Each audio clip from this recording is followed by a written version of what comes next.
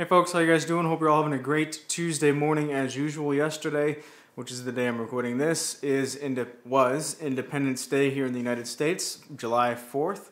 So to all of you guys in the United States, happy 4th of July. Hope you guys have all had a safe holiday and didn't do anything too stupid. Some people tend to do that stuff on holidays, but everybody else, happy Monday and Tuesday to you.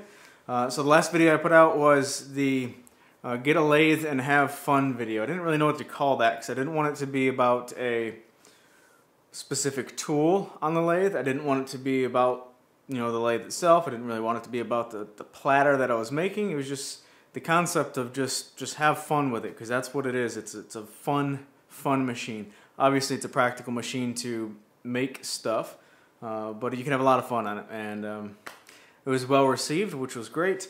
I do plan on making some other stuff on the lathe, which is, a matter of fact, is what I'm doing right now.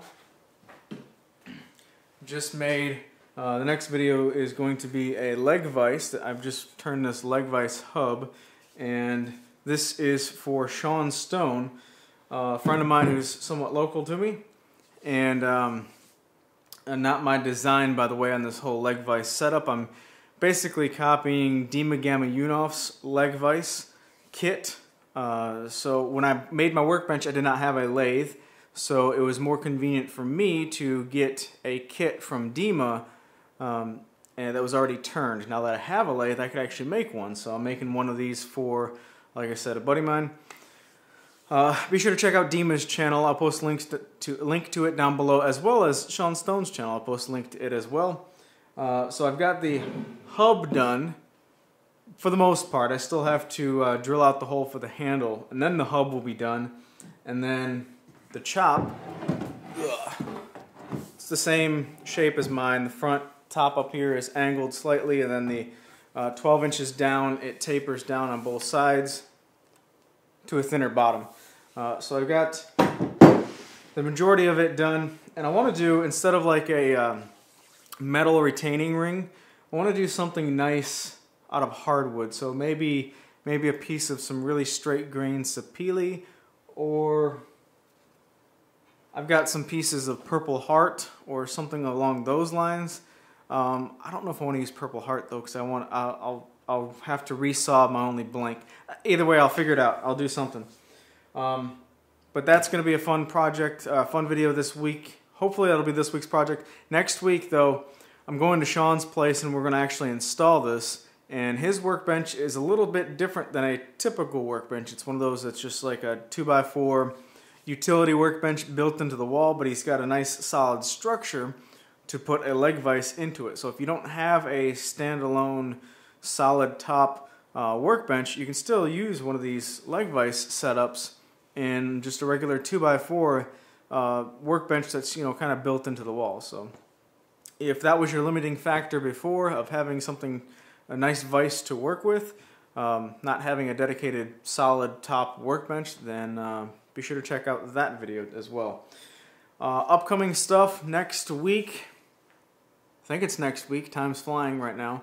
I'm going to Wisconsin to Nick Ferry's place. We're going to do some collaboration stuff, myself as well as April Wilkerson. So we've got 6 videos planned for the time that we're up there. Hopefully we can get them all done.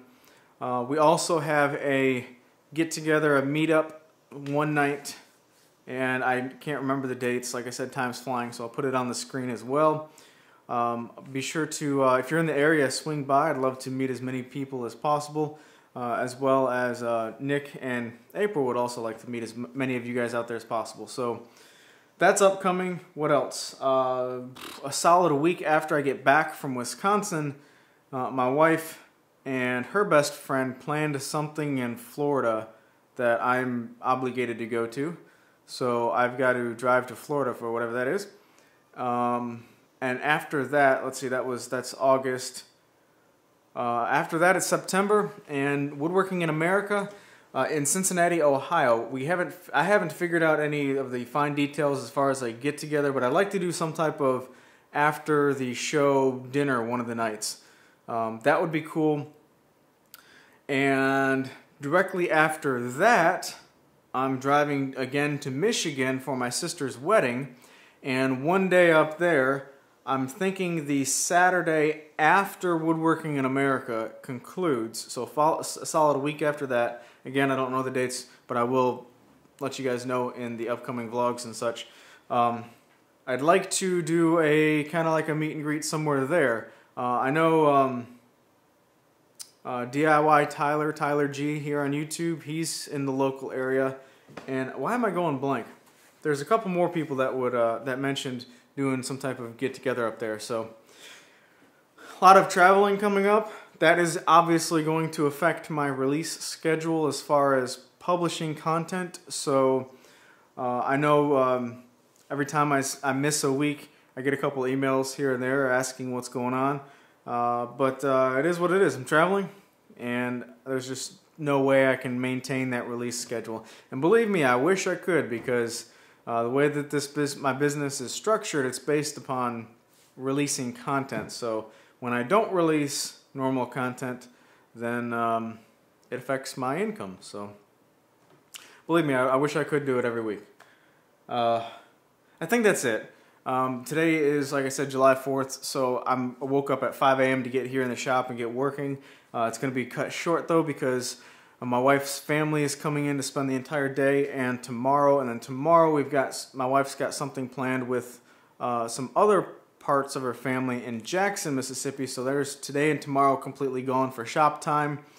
And I'm trying to schedule some stuff with Sean, so I'm losing time very quick this week. But anyway, like I said, I am losing time, so I got to get back to work.